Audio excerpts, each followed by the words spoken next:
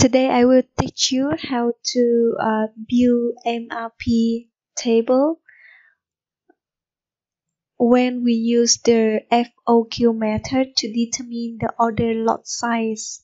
What is FOQ? FOQ means fixed order quantity. It means the number of order quantity is the same, it's not changed during the period of time. It's fixed for all period of time.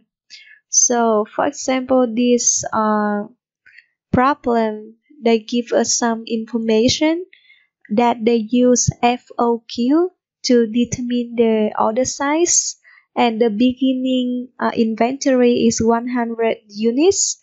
The lead time is 2 weeks. So it means when you make order until when you receive the products is 2 weeks.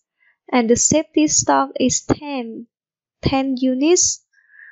EOQ here is the order quantity. This one is given in this case, that is 700 units. So whenever we make the new order, we will make order with the quantity 700 units. So in this case, it's already given, but if it's not given yet, we will use EOQ to calculate. But this one is already given, so we just take this number 700, and the same for safety stock. It's 10 units. And here the schedule received. What is schedule received? It means the products you already make order, but the supplier hasn't delivered the products to you yet, and they will deliver it to you in the future. So we call it the schedule receipts.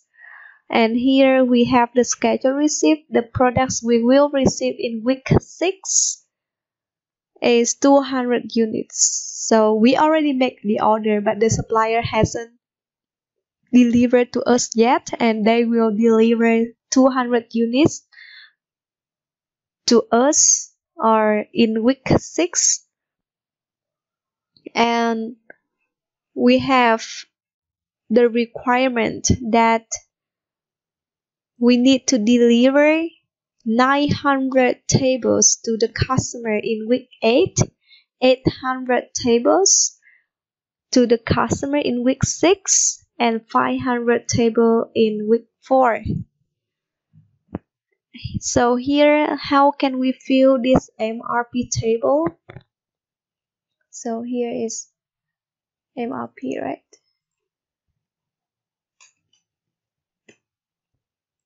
Here, schedule receipt, we know that in week 6, right? In week 6, we will receive 200. So I will put here, in week 6 is 200 here. Okay. The second information is the beginning inventory. So now I have 100 in the warehouse, 100 tables in the warehouse. So in week 1, nothing happened, so I still have the same inventory, that is 100. Same for week 2 and week 3. So I have in week 3, I have 100 tables in inventory. However, the gross requirement, it means I have to deliver 500 tables to the customer in week 4. So I lack her products, right? I lack her 400. So it means I will need to receive the new order. I will need to receive the new order in week 4. So I will plan receive here, and we will order with a fixed quantity, that is 700. So I plan to receive 700 here. So when I plan to receive 700 units in week 4, how much do I have in inventory in week 4? So I have 100 left in week 3 plus what I receive in week 4 minus the requirement. It means the total products I have to deliver to the customer in week 4. So minus 500. So I will have 300 tables left in the warehouse. Okay. In week 5, I don't receive anything. I also don't need to deliver anything yet. So the warehouse, the inventory in the warehouse still equal to 300. Continue. So I have 300 in week 5, and I will receive 200 for the schedule receive here in week 6. So total I have 500. However, I have to deliver 800 tables to the customer in week 6.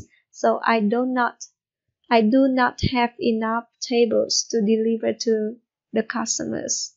Therefore, I plan to receive another batch of products in week 6, and with the fixed quantity, that is 700. Okay. So after I receive 700 in week 6, what I have in inventory? I have 300 tables in week 5 plus 700 I plan to receive plus the schedule receipts and minus what I have to deliver to the customer, that is 800. So I have in inventory left is 400 in week 6. So in week 7, I do not do anything, so I still have 400 left in the warehouse. Okay, so in week 8, I have 400 tables in the warehouse, but I have to deliver 900 tables, so I do not have enough products. So I plan to receive another batch of products here, that is 700. So we can see after we receive 700 in week 8, how much we have in the inventory. We have 400 in week 7 plus 700 we receive in week 8 minus the total products we have to deliver to the customer, that is 900. So we have left in inventory in week 8 is 200 items. So here we can see here we make order 3 times and they are fixed equal to 700. So that's why we have this method. The order lot size is fixed order quantity. Okay. So to receive 700 in week 4, when we have to make the new order? In week 3, week 2, or week 1? Week 2. Because the lead time is 2 weeks. So I have to make order in week 2. So that 2 weeks later, that is week 4, I will receive the products. The same for week 6. To receive 700 units in week 6, I have to make order in week 4 because the lead time is 2 weeks. The same. Here in week 6, I have to make another order. So what is our conclusion here? We will start order 700 tables in week 2, and in week, maybe I will write it here.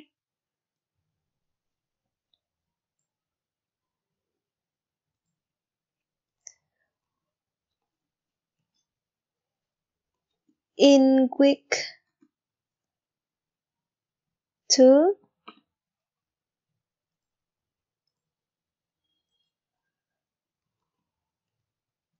we make order of 700 tables.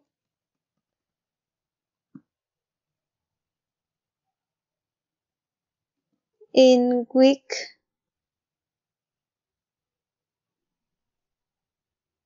4, we receive 700 100 tables and make new order of 700 tables. Okay. In week 5, do we need to do anything? No, right? So in week 6, we receive 700 tables and another 200 table for previous order and make a new order of 700 tables. And in week 8, we receive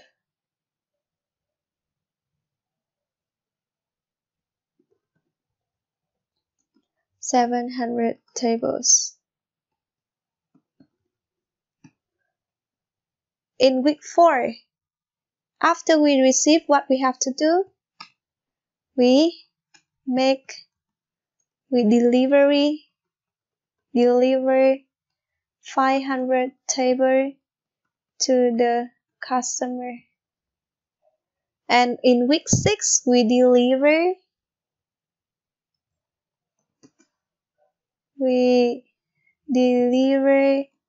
800 tables to the customer. And in week 8, we will deliver 900 tables to the customer. So MRP help us know that what we have to do or what kind of activities we have to carry on in each week. Okay, so that is how you use FOQ in MRP.